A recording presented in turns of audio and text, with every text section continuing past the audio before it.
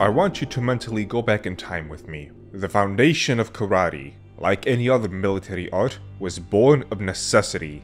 It was a style that was practiced with the strictest of measures, reminding one that your life was always on the line with every encounter. Your opponent might be some drunk, or it might be an invading force. With no weapons at your disposal, you needed to turn your body into a weapon. The essence of these techniques were passed down via kata, a sequence of movements that, with analysis and application, will help you learn of their techniques. Much like how the ancient Greeks invented gymnastics to keep their military strong during these times of peace, tournaments were created as another means of training to help keep some of these people's skills sharp. But at the end of the day, karate was an art for perfecting the human body to use for the act of killing. And from this never-ending cycle of self-improvement to become as dangerous a weapon as you can possibly become, we eventually got this.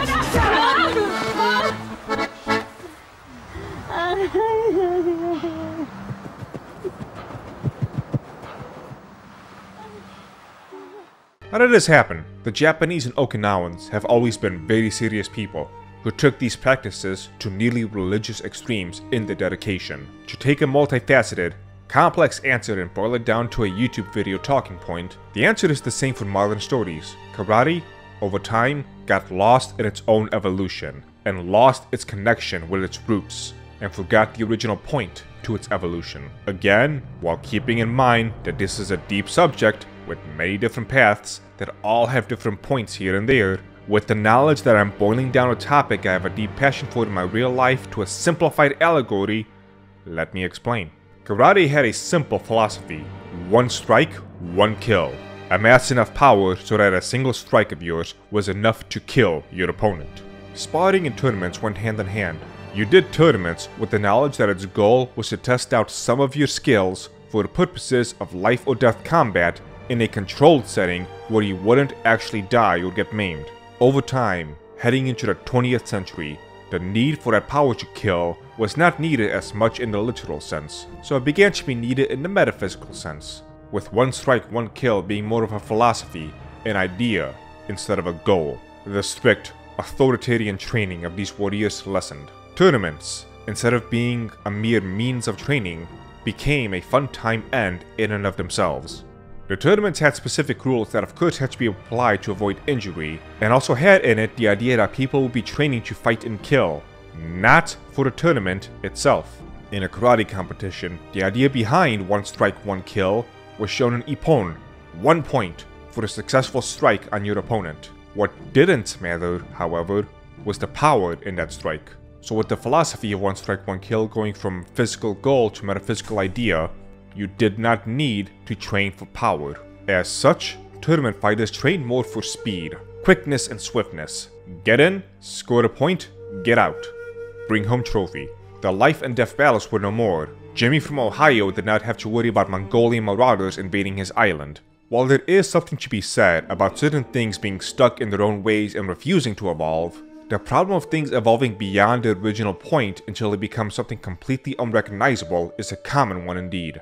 I could write volumes of the script on this point alone, but it was an analogy to better showcase why your modern stories are such piles of meaningless garbage. They've lost their original purpose. Their very soul evolved into an ugly husk that is as much a story as a band-aid with your hairs and blood attached to it is a person. As I talked about it in more depth in my other video, you are a story. Our minds, especially as children, don't actually do a good job differentiating fantasy from reality. And anyways, I want to tell you about the world of The Lion King. Now, one of the things I want you to notice is that when you go see that movie, or when you show it to your kids, when you watch it at home, I don't care what, you fall into it. And that's very strange because, first of all, it's not a world, it's drawings, right? It's animated drawings of a world. It's very low resolution. And the creatures aren't human, they're animals. You've all noticed that, no doubt. And the world is magical because things happen in it that aren't the sorts of things that obviously happen in the real world. But you don't care about any of that. You don't care that the animals talk. You don't care that the lions are kings. All of that makes perfect sense to you. And that means that, which is a very strange thing, it means that the manner in which the characters are represented and the world that they inhabit is somehow familiar to you. Because otherwise you wouldn't fall into it, and you'd notice that what you're doing is so strange, because it really is so strange. These stories we are told as children and throughout our entire lives serve as fundamental building blocks to who we really are. The Boy Who Cried Wolf was not a story about wolves. It was a story about betraying people's trust, told in an allegory. That was its core meaning, its essence, its soul. If a modern-day blue-haired writer were to set out to make a movie on the story, they would not be looking for nuances on the idea of trust. They would not try to expand the mindset of the boy, why he may have did this, to give the modern-day viewer some kind of personal, though not literal, connection, so they could, on the metaphysical level, connect with the boy. Oh, we didn't set out to make all these unpopular changes that ultimately ruined the product you see, but the world has changed now and we had to update it for modern audiences. Because ultimately, the people they're really catering to are themselves. It's an excuse for them to indulge their own narcissism, to impose their own worldview, to undo the things that they don't like and replace it with stuff they personally want to see. It's not about respecting and building on what came before, it's about sweeping it all away and consigning it to the ash heap of history, replacing it with their ideas, their ideology, their view of how the world should be. They would not give the person the opportunity to see themselves in their shoes. Maybe the consequences of easily giving into boredom, or perhaps showcasing that the boy has himself experienced some form of trust erosion, and so he cannot take the concept of re-establishing trust with anyone seriously, using that to dive into another fundamental concept of not becoming the monster that you hate. See, great stories are patterns of adaptive behavior. They're representations of patterns of adaptive behavior. And they work at multiple levels of, that's called, I don't know how to pronounce it. I've only read it, polysemy, P-O-L-Y-S-E-M-Y. The fact that a great story is true at multiple levels of analysis simultaneously. And you see this even in popular culture, like if you watch a show like The Simpsons, an animated show, kids can watch it, but there's content for adults. You can interpret it at different levels of analysis. And truly great stories can be interpreted at multiple levels of analysis simultaneously. That's actually what gives them depth. So when you say a story is deep, well, here's a meaning. Oh, look, here's another. Oh, look, here's another one. And then the meanings often exist in parallel with one another. And great stories, and the really archetypal stories are like that. The story of Moses, for example, that's an archetypal story. The idea that people escape from tyranny, go through a crisis, spend time wandering in the desert, are moving towards a better place. It's like that's the story of life. No. If it was made in modern day, the focus would be on how cool looking the CGI of the wolf will be.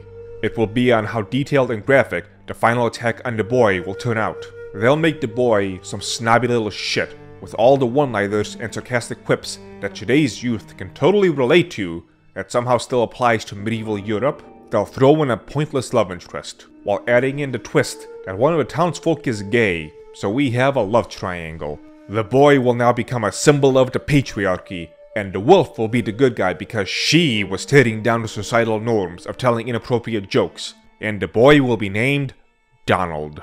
The stories of our past, at least the ones that didn't have the intention of giving us some good laughs, were ones that resonated with our souls in some way or another. It let people internally tackle with metaphysical problems and allowed them to better combat them when confronted with them. And people are very interested in such bits of information, such units of information, because we need to know how to conduct ourselves in complex environments. And so if someone's willing to share their experience and they can narrate it in an interesting story, we're absolutely more than happy to listen. Because in some sense we're assembling our identities out of those stories. And then you can think that there are patterns across stories, which is really a useful thing to understand, because that gives you real insight into what constitutes an archetype, because an archetype is what's common across sets of stories. That might be one way of looking at it. So an archetype is like a meta story. Be presented in fiction with the devastation of unbearable loneliness and the pain of loss, and you may want to think twice over throwing your marriage away over some petty squabble. Hear the tales of the clashes of gods and their ceaseless, never-ending struggles, or the stories of a brave warrior from a land far away to inspire you to achieve greater heights for yourself. These concepts are vital for our personal growths from childhood to adulthood, and from adulthood to our ideal selves. If you have a child who's going around admiring Superman, it'll be your job as a parent, assuming you're an adult and not someone still trapped in adolescence, to help foster that growth of being such a grand ideal, while making sure he doesn't try to jump off rooftops to fly, or stop trains with his hand. And this process of learning continues throughout our adult lives. But at that point, the stories need to be tempered by your own wills and wisdom. It's really not much different from, say, reading a non-fiction book. There's a book I read ages ago called On Killing, The Psychological Cost of Learning to Kill in Modern Society. It did a fantastic job outlining to me on a logical, intellectual basis the consequences of war and murder on the minds of people who pull the trigger, be it proverbial or literal. It highlighted many interesting facets, such as how people are more likely to kill in a civil war than a national war. These more down-to-earth, intellectually driven books helped me a lot in my perception of combat and war. You know what else did as well? The recent remake, All Is Quiet on the Western Front. This scene specifically, I found to be haunting, and it hit all of my emotional, empathetic bases of the horrors of war. For the sake of not being taken down to excessive violence or copyright, I'm mostly just going to use still images from the scene. Stuck in a disgusting mud hole, the men struggle and fight. Our main character grabs his knife and plunges it several times into the enemy soldier. He backs off. Unfortunately, the man is still alive. He gargles blood, struggling to breathe.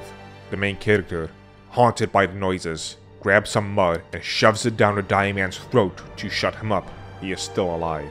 After some time, the main character walks over, grabs some cloth, and puts it in the filthy water, attempting to give the man something to drink as he cleans him off. He attempts to apply pressure to the punctured wounds.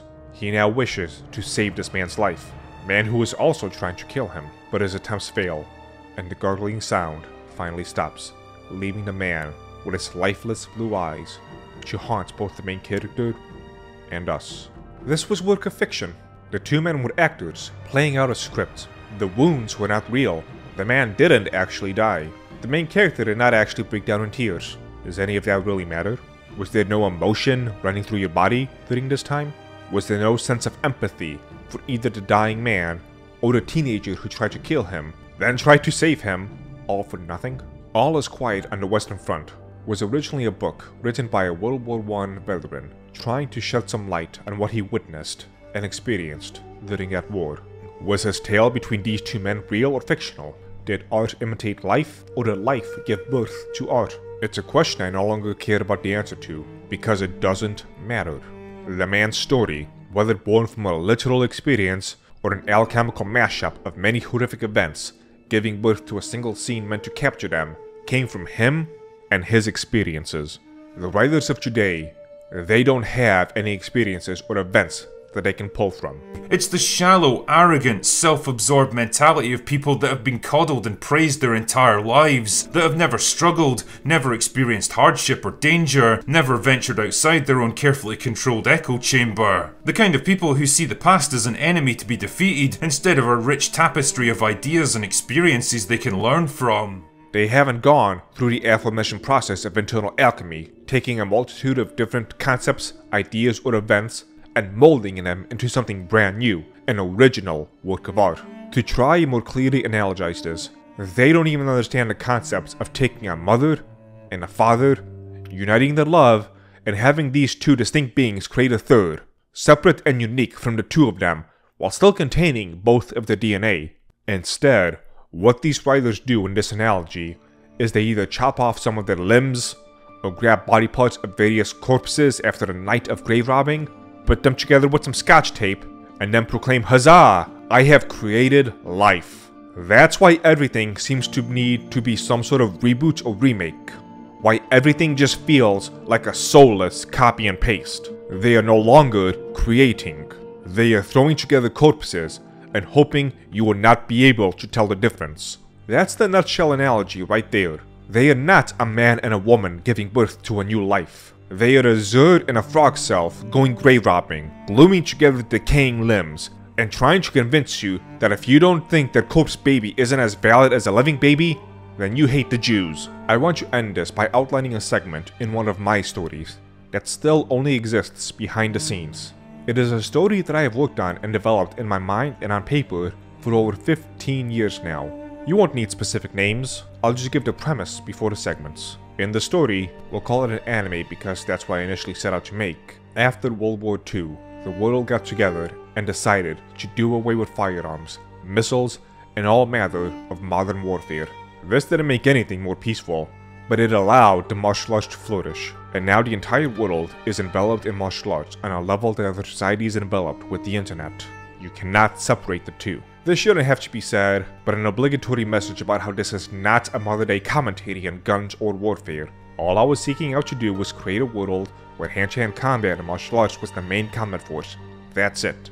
After high school, the students can either go off to a regular college, or they can go to a special dojo, referred to as a dojo school, to distinguish it from a traditional dojo, to continue their pursuit in the martial arts. Whether it be to go to the military, become a sensei, a medical professional dealing with combat trauma, whatever it may be. If any of this sounds familiar, the idea of a martial arts focused school came from the anime Tenjo Tenge, but I took it and twisted it into my own little thing. The particular dojo school that the story will focus on has quite the reputation problem. It has become the place where the worst people go to hone their skills and become the dregs of society. The teachers and administrators can only do so much to quell this. The place is overrun with rival gangs, all with their own niche of how they do things. At the head of all these is our main antagonist, the strongest out of anyone around, and head of the gang most feared.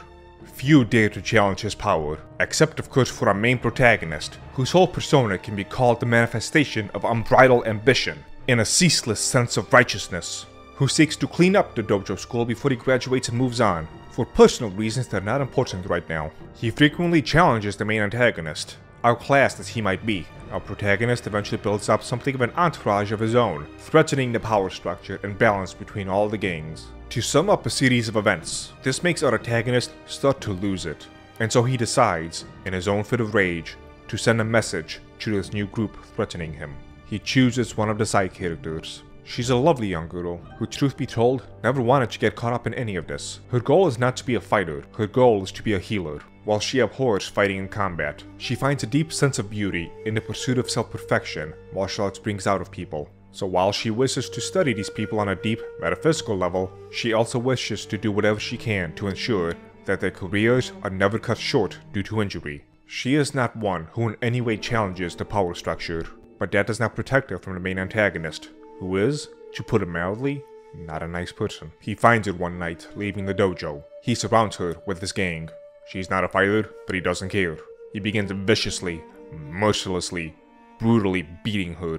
In the show, you will get flashes of her bones breaking, blood splattering on the ground, her drifting in and out of consciousness. As a final act of cruelty, the antagonist grabs her by the hair and drags her to a brick wall. He pushes the side of her face as hard as he can against it, and starts dragging her head across the coarse, jagged bricks. She is screaming, flailing, all to no avail. A trail of blood and skin showcase her path. Even the other gang members are disgusted by this act, but they are too afraid to speak up. Eventually, the rest of the protagonists hear about this and find out everything that happened. She was to serve as a warning to them after all. She needed facial reconstruction surgery. She only has so much money, and the skill to bring her back to normal does not currently exist in the Japanese medical field. Now she'll be left with scars and disfigurement that will never go away on their own. The event has tainted her very soul, and that purity that was once there begins to blacken. The group decides in unison, with no word spoken, what they will do about this. The episode in which the next events will take place will be called Justice. They find a time in which they are able to catch the antagonist by himself at night, just like he did to her. He offers to challenge any of them, much like these martial duels so often happen, but they are not here for the challenge, they're here for revenge. They systematically beat down the antagonist, just like he did to her. They don't use any martial arts to do it, they just use brutality. Some use baseball bats, one even has a sword, which he uses to stab the lower legs of the antagonist. The main character, and some of the more prominent characters, then take turns, snapping one elbow, then another, then his knee, then the other. Finally, he falls unconscious. What they have done to him, they're not shallow injuries. His life as a fighter is over, at least as far as they know. On the next episode, each of the characters who took part, and some who chose not to, start lamenting over what they had done. They became beasts, hampered by being unable to turn to authorities. They decided to take justice into their own hands, but is that what they did? Was the brutality really one of civilized people? Is this what his victim, the one who dedicated her life to healing people so they can keep fighting, would have wanted? To have another's career ended by a brutal, bloodthirsty mob? That's why this episode's title is, as a mirror to the previous one, Justice? Now the various personalities argue amongst themselves if their actions were righteous or not. If becoming like the enemy they seek to destroy can really be considered a win. Some argue that a single act of retribution is not enough to taint who they are as martial artists. Others argue that what they have done has kicked open a door that they will not be able to close. Some feel their honor as a warrior is now forever tainted, while others question what is the point of their honor anymore if having it just leads to what happened to their friend. If they didn't do what they did, what else would have stopped the antagonist from doing something like that again? All their previous methods to stop him using honorable ways has only led to the antagonist constantly finding dishonorable means to fuck with them. And it has all accumulated to this point. This group that set out to do good, to put a stop to the gangs who were corrupting the dojo, are they now just becoming another gang, vying for power? This question becomes more important a couple of arcs later, when we start to get a glimpse of the origin stories of the other gangs now roaming the school. Within this story are elements that did not exist in 2006 when I began to work on it. That's because my own experiences in life have molded what other internally moving fictional stories, as well as real-life personal events, and has created, shaped, and molded this narrative through the years. Whether it's using the very weapon and tactics of the enemy, or questioning just how far you will take your concept of honor, whether the road you are paving with good intentions will lead to salvation or hell, these are problems and questions that have plagued mankind and led us to question these concepts and ourselves for as long as we've been able to utter sounds from our mouth. And the reason these stories and narratives are constantly retold is because they don't have a singular answer. Tell me in the comments, what do you think the outcome will be of the action the characters took against the antagonist? The main character, with his ambition that seems to burn everything around him, who seeks to clean up the school but has now turned to their methods, or the man who seeks to achieve the pinnacle of human perfection, to earn the title of greatest warrior unrivaled under the heavens, or the man who bases his entire life on the warrior's code, who holds on to the old ways of fighting before World War II changed everything, who sees all of this training as a means to an end, or the man who is already viewed by many as a worthless street punk, trying to turn his own reputation around despite everyone going against him, who also loved the victim, the former beacon of innocence and faith who was assaulted. That's not even all the characters who took part, let alone those who chose not to. Do you know from this information what the future of the group will be? What their relationships will become? Who will try and justify this? Who will question everything they've done up until now because of this? Peeling back the surface, what this scene can be boiled down to is, after you have committed grave atrocities in the name of good, what is the proper reaction? Where do you go after you've crossed that line? Do you take a step back? Can you take a step back? What is right and what is wrong? Every character, every persona will have some element that the audience can relate to, and they will be able to see how those archetypes will handle such an action born from blinding hatred and rage. And they will be able to see the outcome of those archetypes' choices. They are free to decide from there whether or not they agree with the choices, or even my decision of where those choices will lead. This isn't the only major piece of work I have in the background. I have two other behind-the-scenes works that I have never really spoken about. And on the surface, a much more lighthearted webcomic that's upcoming, as well as the project Let's Make an Anime About Ninja. Yes, I know it's been like 3 years since I pitched the idea, but I relaunched it last month. Give me a break. So if you want to support not only videos like this, but for one day these stories that I have to finally come to life, consider heading over to my website, The Dragon's Treasure. The best support is the Dragon's Wings program, but if you do not want to just give money for nothing, the website is also for my online business, the anime-themed tea store. Buy yourself a cup of tea. Just know that unlike other YouTuber promotions and sponsors, I'm not pitching somebody else's products with no idea of their quality, wishing only to get paid. These are my products, and they speak directly to me. Oh yes, hit the like button, share, subscribe, and don't forget to give me your comments down below.